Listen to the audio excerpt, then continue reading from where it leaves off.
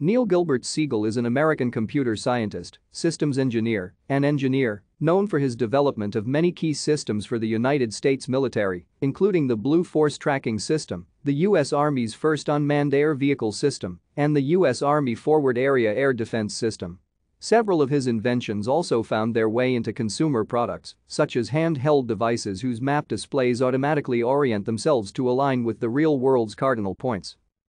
Siegel was born in Brooklyn, New York, to Bernard Siegel and Judith Love Cohen, and has lived most of his life in the area southwest of Los Angeles.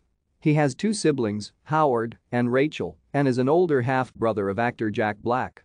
He attended the University of Southern California, earning degrees in mathematics.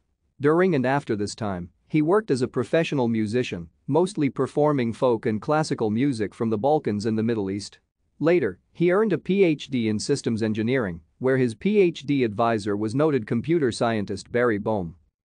In 1976, he began work at what was then TRW. Starting in 1993, he led an organization at TRW that developed one-of-a-kind automation systems for the U.S. military and commercial companies. Thank you for watching.